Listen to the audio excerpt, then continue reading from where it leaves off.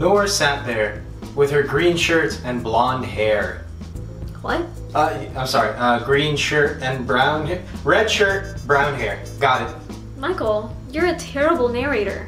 I'm not terrible, I'm just unreliable, Nour. It's a story element. Okay.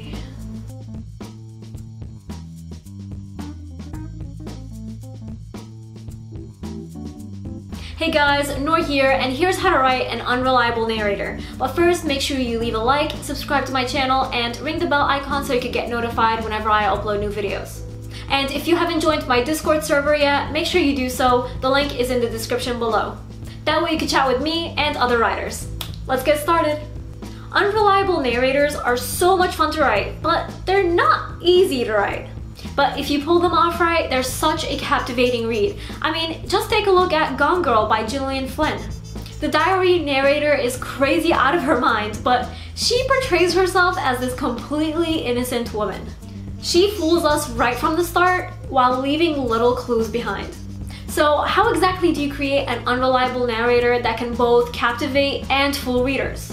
First, make sure the narrator is unreliable immediately. You don't want them to seem fine and then on page 50 they start lying. That won't work on the reader, and they'll only feel annoyed with you for trying to cheat them like that. An unreliable narrator should be unreliable right off the bat.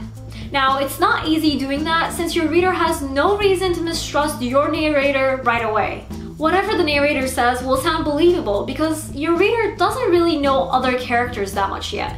Why shouldn't they believe the narrator? But at the same time, you don't want your narrator to seem crazy by immediately saying something like, "Everyone I know is a psycho, including my boyfriend, my mom, the mailman, and the employee at Walmart." If your narrator seems insane right away, your reader will also get frustrated and they won't be intrigued by the narrator. They'll know right away that they're being lied to by your narrator. Great unreliable narrators are great because they fool us readers, all while making us think that we're crazy for thinking there's something off about them. This is why you should utilize the tips I'm going to mention. Together, they'll make your reader sense that something is off about the narrator, but still doubt that sometimes. A great way to get started with that is to make your narrator both empathetic and compelling. Let's give our narrator a name to make this easier. Her name is Tam Tam, okay? Okay, cool. Tam Tam is a smart, sweet person who only wants what's best for those around her. She's even looking out for her neighbor. The only reason she watches her neighbor through their window is because she senses someone stalking them and she just wants to make sure that no harm befalls them. That's sweet enough, right?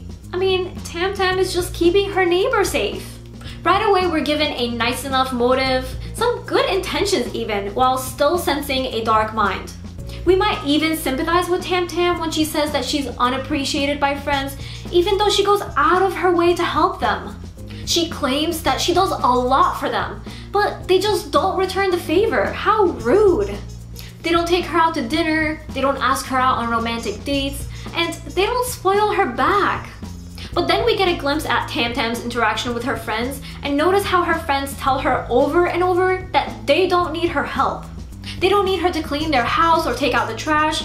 They don't need her to keep bringing food to their place. They didn't ask for help, and so there's no reason for them to appreciate her help. It becomes clear that Tam Tam is trying to manipulate her friends into liking her.